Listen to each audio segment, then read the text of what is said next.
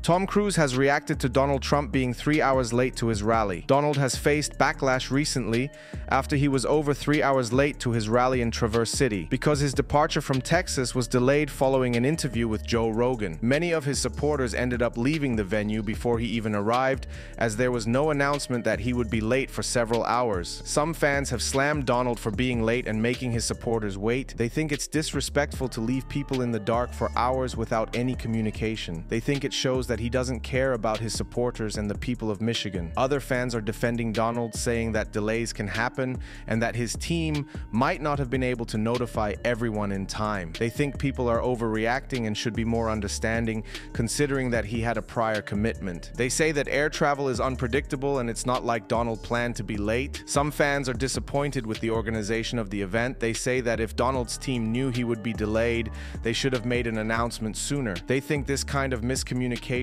can make even loyal supporters lose interest, as they would be feeling betrayed. And now, Tom has reacted to Donald being late. In a comment underneath a post about it, he said, "No matter your views on politics, making supporters wait is never okay." Tom thinks Donald handled the situation badly. He thinks it shows that he doesn't care about his supporters, and he should have done more to make sure he got there on time. One fan said, "It's not fair to keep people waiting without a heads up. Trump's team should have done better." Another fan said, "Things happen, but Tom has a point. Respecting supporters' time should be a priority for any event." For this video's comment question, do you think Donald cares about his supporters? Before you go, be sure to give this video a thumbs up and subscribe for daily news updates on your favorite celebs. Thanks a lot for watching.